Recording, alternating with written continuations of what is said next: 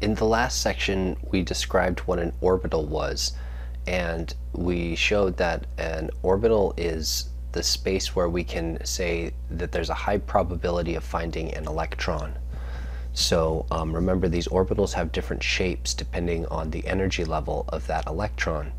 So depending on how many electrons there are around the atom, which we can find by looking that atom up on a periodic table, the electrons around that atom are in different orbitals that have different shapes. So one way that we can keep track of which electrons are in which orbitals for every element is with a representation that we call the electron configuration. So the electron configuration is a description of the orbitals occupied by electrons.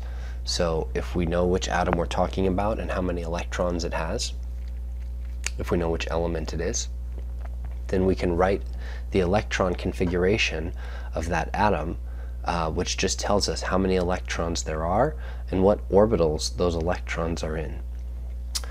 So for hydrogen, the first element on the periodic table, hydrogen only has one electron. So this superscript here tells us how many electrons are in this orbital. There's one electron, and that one electron is in a 1s orbital. So remember, just to kind of refresh your memory about what orbitals are. Remember, orbitals have different shapes. S orbitals are kind of like spheres. P orbitals are kind of like dumbbell or two balloons, right? And D orbitals are kind of like 4 balloons. And F orbitals are 8 balloons. I can't even draw that. So remember, the different letters represent different shapes of orbitals. And the different numbers in front of the orbital represents what energy level it is. So remember, if we're talking about the nucleus, then we have energy level 1, energy level 2, energy level 3, energy level 4. So we're just talking about what shell, like an onion, which shell the electrons are in. Those are the energy levels. So in shell 1, we would find the 1s orbital. It's the only orbital in that shell. In shell 2, we'll find the 2s and the 2p orbital. In shell 3, we'll find a 3s, a 3p, and a 3d. In orbital 4, in energy level 4, we'll find a 4s, 4p, 4d, and a 4f, and so on. So we can, using an electron configuration, we can name the orbital, and we can tell how many electrons are in that orbital. 2 electrons fit in every orbital.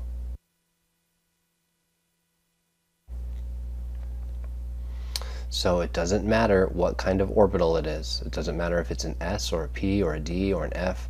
Even in an F orbital, which has 8 of these balloons, even in an F orbital, there's only 2 electrons that can fit in one. So a 4F orbital, 2 electrons can fit in each of those sublevels. So remember that within each of these different types of orbitals, sometimes we have different orientations of the orbitals. So we'll get there in a minute. So 2 electrons can fit in every sublevel of 4F, I should say. But since there are 7 sublevels of 4F, then that means there are 14 electrons that can fit in those 7 sublevels. So let's look at another electron configuration here.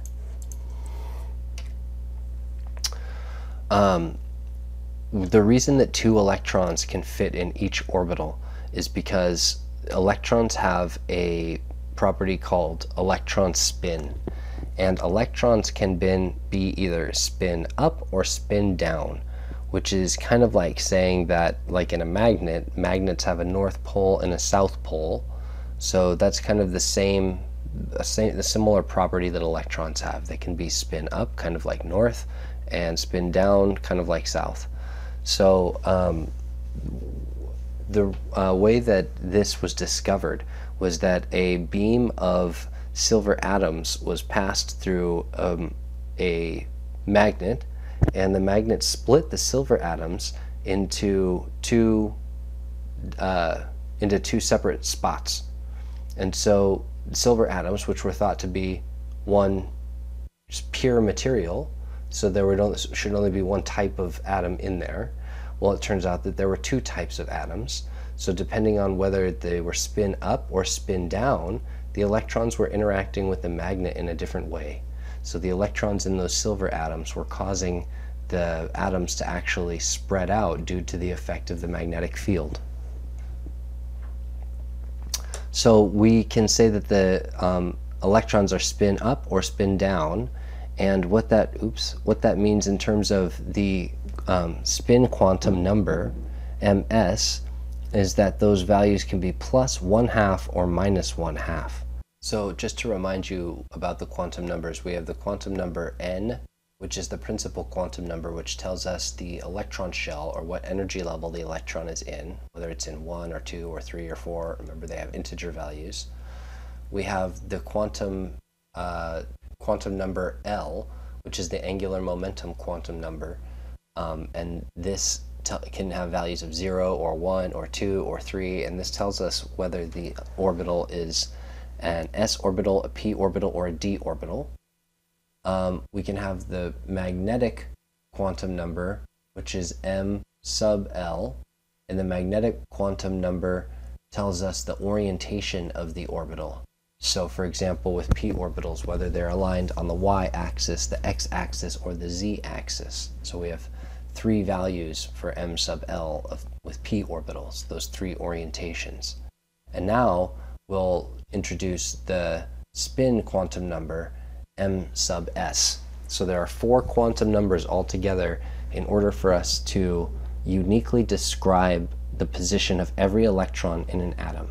If we, in an atom, so for example, let's say an atom of oxygen, which has 8 protons and 8 neutrons and 8 electrons.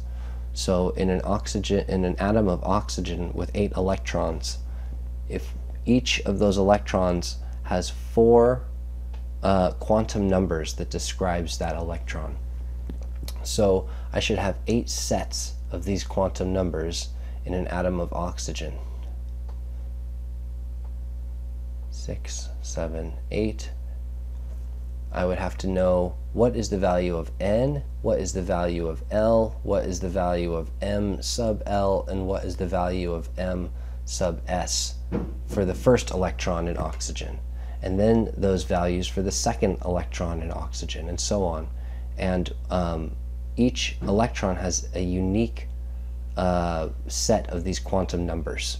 So if I have 4 quantum numbers, then I can describe the unique position of each of these electrons, of every electron in an atom.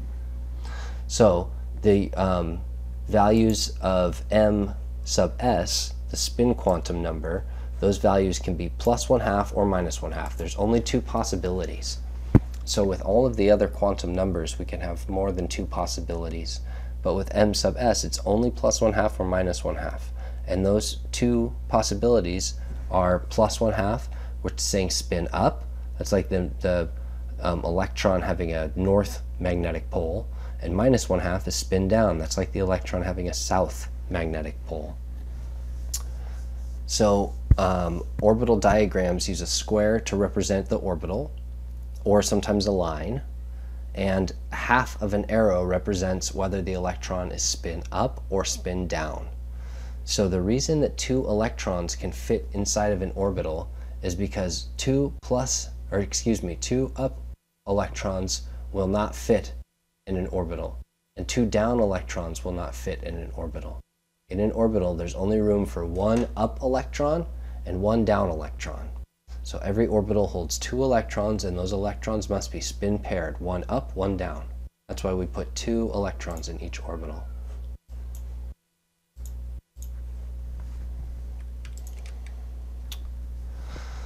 So here is the set of quantum numbers for the 2 electrons in helium. Helium is the second element. It has 2 electrons. The 2 electrons that helium has are both in the first shell. So remember, the first shell of electrons can hold 2 electrons. So The two electrons that are in helium are both in the first shell, so n equals 1 for both of those electrons. The electrons are in an orbital called 1s. So in an s orbital, L equals 0. Remember, when we're talking about s orbitals, L equals 0. And the rules here, remember the rules are for L equals n minus 1.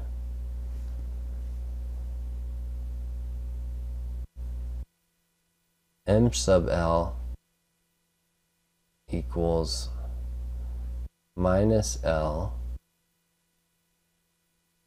to positive L, and M sub S is always plus 1/2 or minus 1/2.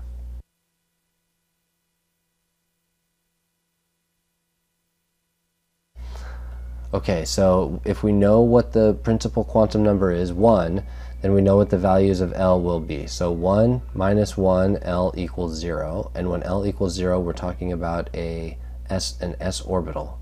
If we know what the value of L is, 0 in this case, then M sub L is minus L to plus L, which L is 0. So minus 0 to plus 0 is just 0.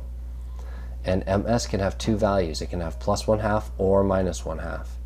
So one of the electrons that's in this 1s orbital in helium is plus 1/2, and one of the electrons, the other electron that's in this 1s orbital in helium, is minus 1/2. So these are the quantum numbers that uniquely describe the two electrons that are in helium.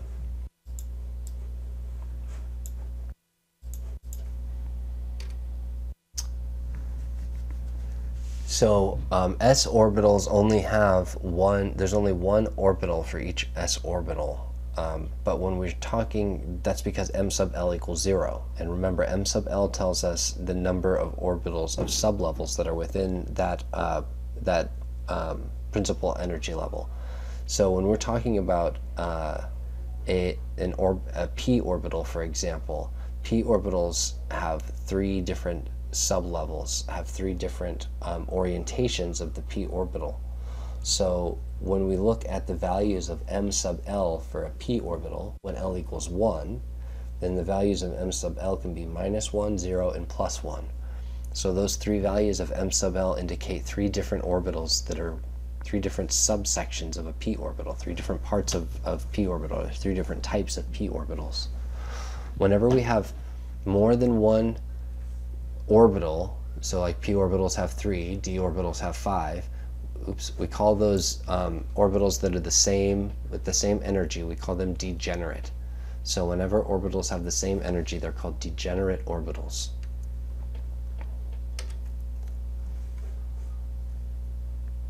When we're talking about the electrons on an atom that has lots of electrons, a multi-electron atom, then the electrons that are closest to the nucleus feel the positive charge of the nucleus the most, and electrons that are far away in shell 7, for example, feel the positive charge of the nucleus less. So electrons in shell 1 feel a strong attraction to the nucleus, but electrons in shell 7 feel a weaker attraction to the nucleus. Part of the reason is that they're further away in shell 7, and part of the reason is because in shell 7 there are electrons that are in shell 6, and electrons in shell 6 are negatively charged. So the electrons in shell 7 are right next to electrons in shell 6 that are negatively charged, that are somewhat repelling the electrons in shell 7. So shells 6 and 7 repel each other because they're both full of electrons, and electrons are both negatively charged and they repel. So even though shell 6 is attracted to the nucleus and shell 7 is attracted to the nucleus, shell 6 and 7 are repelled by each other. So that limits the attraction that those electrons in the outer shell feel for the nucleus. So we call that, since it's lower, we call that the effective nuclear charge of the electron. The electron feels a lower nuclear charge, so whatever it is, we call it the effective nuclear charge. It's less than the actual nuclear charge. So because of this shielding, we say that the electrons on the outside are shielded from the nucleus by the electrons on the inside. Those in shell 7 are shielded by the electrons in shell 6. So the closer an electron is to the nucleus, the more attraction it experiences. So the better an electron is at penetrating through the electron cloud, the more attraction it will have for the nucleus.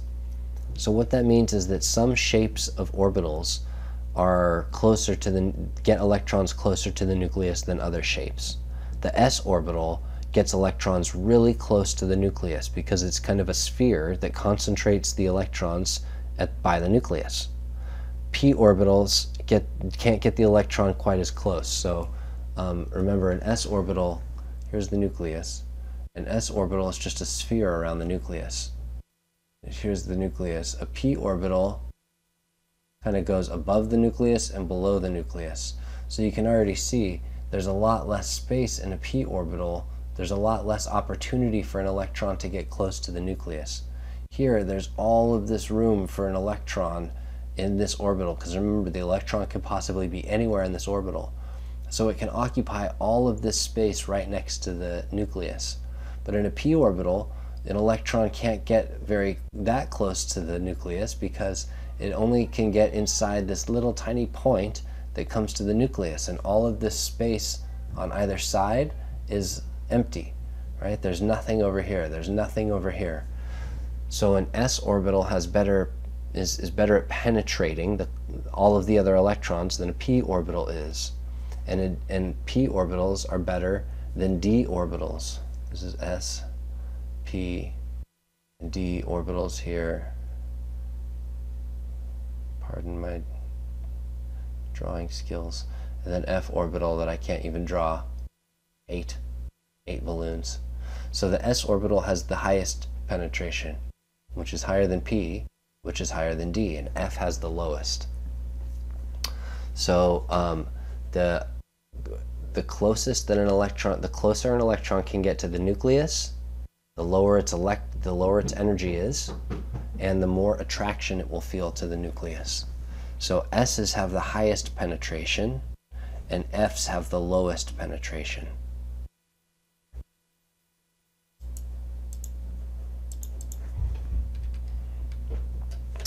So, sorry, this thing is skipping around a lot today. So here is an atom with a 3+ charge in the nucleus. That means it must be lithium. Remember, we can tell what atom it is by counting the protons. And if this one has 3 protons, then it's the third element, which is lithium. So these, if it has 3 protons, it also has 3 electrons.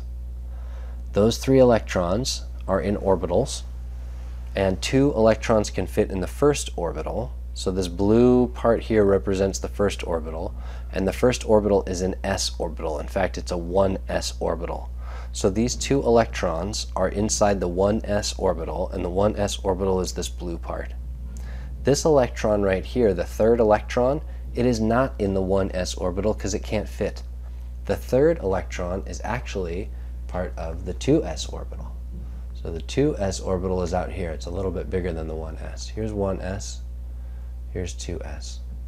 So the 2s electron is not as close to the nucleus as the 1s electron is. And if we keep track of the charges of these electrons here, this guy's negative, negative, negative, right? So this -1 right here and this -1 right here, they're repelling each other. They're pushing on each other. So this electron, it is attracted to the positive charge, negative, plus, minus, plus, but minus, minus, it's repelled from this electron underneath. This is a repelling force, even though this is an attractive force. So the electrons on the inside are held really tight to the nucleus, and the electrons on the outside are held less tight because they're being repelled a little bit and because they're further away. So they're being held less tight than the ones on the inside. If an electron, because of the shape of the nucleus, so excuse me, the shape of the orbital. So a 1s orbital, I'm going to draw the orbitals in a different color now. The 1s orbital is blue. It kind of ends right here. It kind of ends right there at the edge. The 2s orbital is red. It's a little bit bigger. It has a larger radius. Here's the 2s orbital. And the 2s orbital encompasses the 1s orbital. So what I'm saying is the 2s orbital is not a donut. It doesn't look like this with the 1s orbital on the inside only. The 2s orbital is a full sphere. So the electron could also be near the nucleus. Even in the 2s orbital, the electron can get near the nucleus. So the 2s orbital, because the 2s orbital has electron density a little bit near the nucleus too, then this electron, even though sometimes it's out here beyond the edge of the 1s orbital, sometimes the electron in the 2s orbital can get inside next to the nucleus, because the 2s orbital penetrates the 1s orbital a little bit. It can get in there too. So if I were to put a 2p orbital on here, right, the 2p orbital is kind of like this. It kind of goes out a little tiny bit further than the 2s orbital. And the 2p orbital, at least one of them, the electron would be here, and the electron would be here, 2p.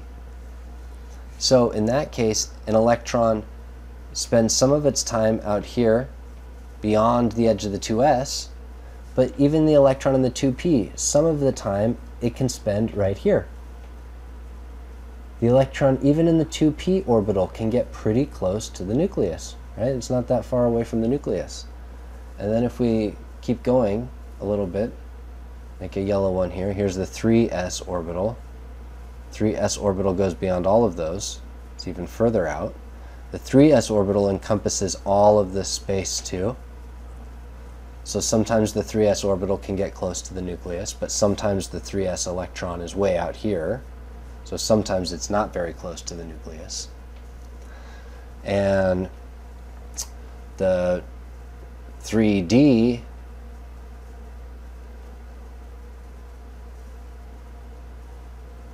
kind of looks like this.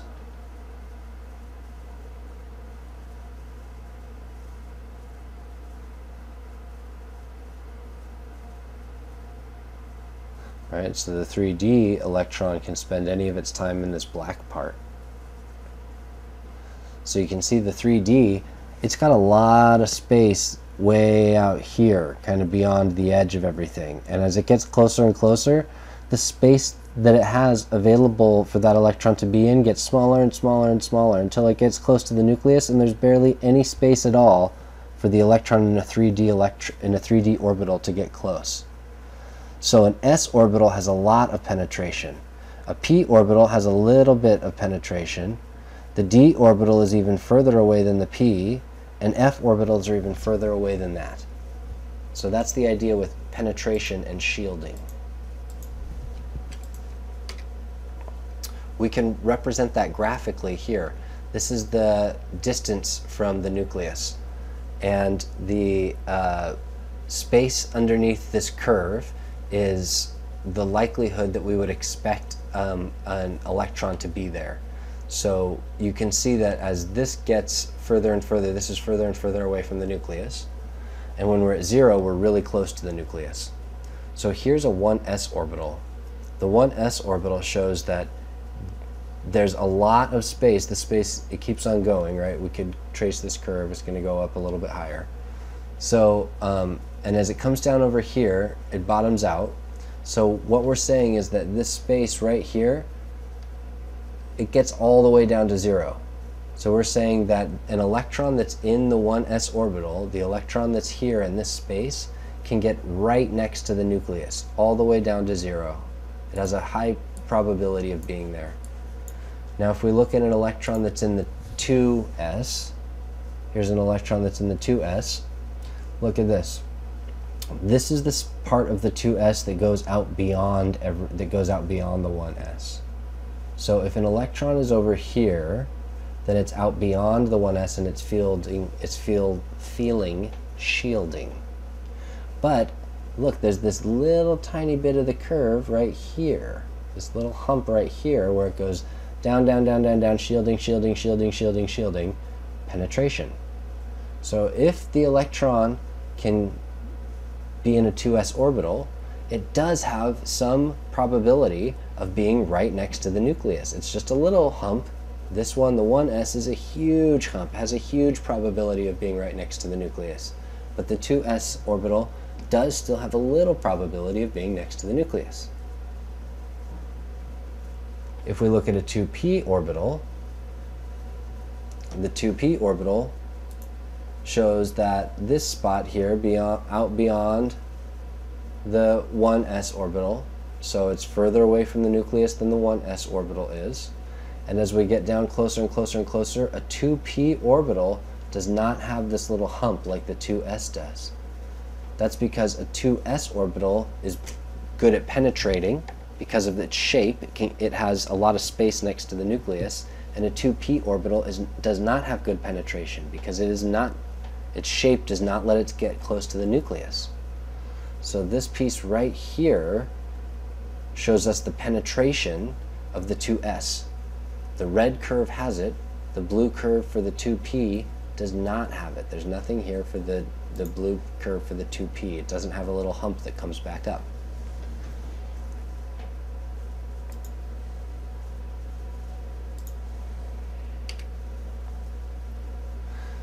So what that means is that when we're looking at an atom that has lots of electrons, then the energy of the sublevels within the energy level, those energies are no longer degenerate. Okay, this is what we're talking about when we talk about how penetration and shielding affects the orbital energy levels of degenerate orbitals. So these are the energy levels of hydrogen.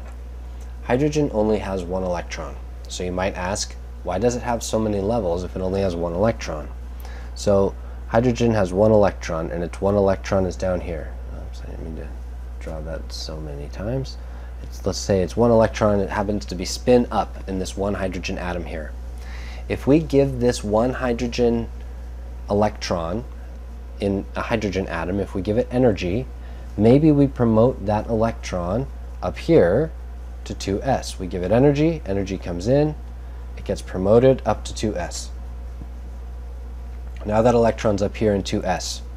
So what's going to happen to an electron that's excited? Well, it's going to release energy and it's going to fall back down. Right? Excitation, relaxation. So we might think that when the electron gets excited it goes to 2s, but you know what? The electron could get excited, energy comes in, and the electron gets excited, but it goes to 2p. And then excited electrons relax, so what does it do? It releases energy, and it falls back down, and it goes back down to 1s. Or the electron could receive energy. Oops. The electron could receive energy in, and maybe it goes up to 3s, or maybe it goes up to 3p, or maybe it goes up to 3d. So if an electron in a hydrogen atom receives energy, it gets excited. And when it gets excited, it goes from the ground state, the lowest energy orbital, it'll go up to one of these higher orbitals. It'll be excited, and then it loses energy and it relaxes and it falls back down. If it gets exactly this amount of energy, let's call this amount of energy here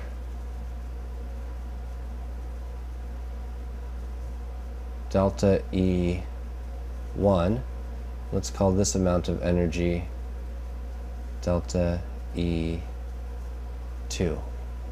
So if an electron in 1s, if it's coming in and it gets delta E1 worth of energy, then it could go into any of these orbitals. It could go here, or it could go here, or it could go here, or it could go here, because the distance between 1s and 2s and 2p and all of these orbitals is exactly the same. In hydrogen, all of the orbitals in the second energy level are degenerate. They're all at the same energy. If a hydrogen atom were to receive some energy in, and it's delta E1 plus delta E2, so now it has enough energy to go up to this level. So the electron could go here, or here, or here, or here, or here, or here, or here, or here, or here, because the distance between 1s and any of the orbitals in the third level is exactly the same in hydrogen. The distance between the first level and any of the orbitals in the fourth shell is exactly the same in hydrogen. So when I only have one electron, there's only one electron down here, then all of the orbitals above look exactly the same. 2s and 2p are equal. 3s and 3p and 3d are equal in energy. They all equal each other. But only in hydrogen, where there's only one electron. So let's see what happens when we talk about atoms that have more than one electron.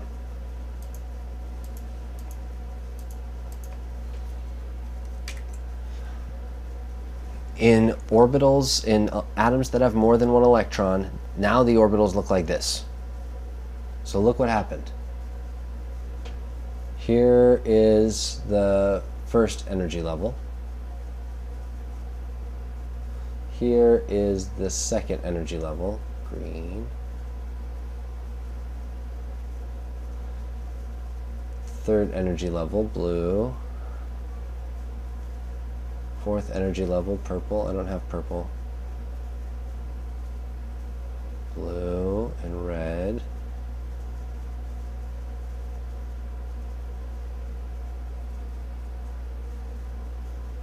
Didn't make it as purpley as I had hoped. Alright, so here's what happened. Here's the first, I'm just going to peek back here for a second. See, in the second energy level, all the orbitals are the same. The third energy level, they're all the same. Fourth energy level, they're all the same. But down here, in the second energy level, 2s is lower than 2p.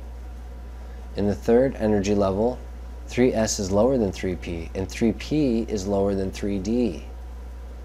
In the fourth energy level, 4s is lower than 4p. 4p is lower than 4d. So something happens when an atom gets more electrons. Something happens that shifts the energy of these orbitals. The orbitals, some of the orbitals go up in energy because these orbitals, the 2p orbitals, used to be right here. 2p, 2p, 2p. This is what it looks like in hydrogen. And then when I get more electrons than hydrogen, somehow these energies get shifted up. And the 3p's used to be down here at the same level as 3s, and in hydrogen the 3d's are down here at the same level as 3s. All of them are the same in hydrogen, 3p. But when I have more electrons than hydrogen, all of these energies get shifted up. 3d goes all the way up here. So when I have multi-electron atoms, which is really any atom that's not hydrogen, only hydrogen has one electron, every other atom has more electrons than that, then the orbital energies are no longer degenerate. Remember, degenerate means they're all at the same energy. Well, in atoms that are not hydrogen, the 2s and 2p orbitals are not degenerate. 3s, 3p, and 3d are not degenerate. But the orbitals within the 2p are all degenerate. 2p and 2p and 2p are still exactly the same energy. 3p and 3p and 3p, they're still exactly the same energy. So the orbitals that are within a subshell, the p's or the d's or the f's, they're still at the same energy. They're still all exactly the same. So the reason that this happens is because in multi-electron atoms, if I just don't have just one down here, I have two down here, and maybe I have a couple up here, then these electrons right here are negative, and these electrons right here are negative, and they're repelling each other. And when they repel each other, that changes the energy of these orbitals. So these electrons here in this orbital are now being repelled by the electrons that are in this orbital. And the electrons in this orbital are being repelled by the electrons in this orbital. And these electrons are being repelled by these electrons right here, and these electrons down here. As I start adding electrons and filling up these shells, all of the electrons that go within subsequent shells, like this, they all start bumping into each other, and these are repelling these, and these are repelling these. And when that happens, they get shifted. So when the 2p electrons and the 3p electrons, when all those orbitals are full, then this one pushes these up, because these are electrons and they're negative. And so this cloud has an effect on this cloud, and it makes those 3p orbitals go up in energy.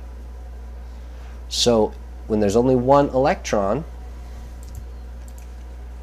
in hydrogen, when there's only one electron, there's nothing, this electron is not repelling anything, because these are all empty.